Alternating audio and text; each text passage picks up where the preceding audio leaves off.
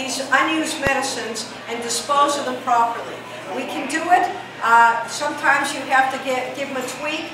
There are a number of local jurisdictions I know that you all are working on to encourage them to create their own programs.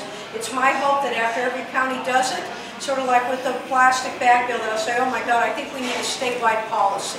And we'll get them to the table, hopefully get them to take some responsibility for what they do. And I want to thank you for the great work you do in making sure that companies not only understand that they are supposed to do well, but they're also supposed to do good.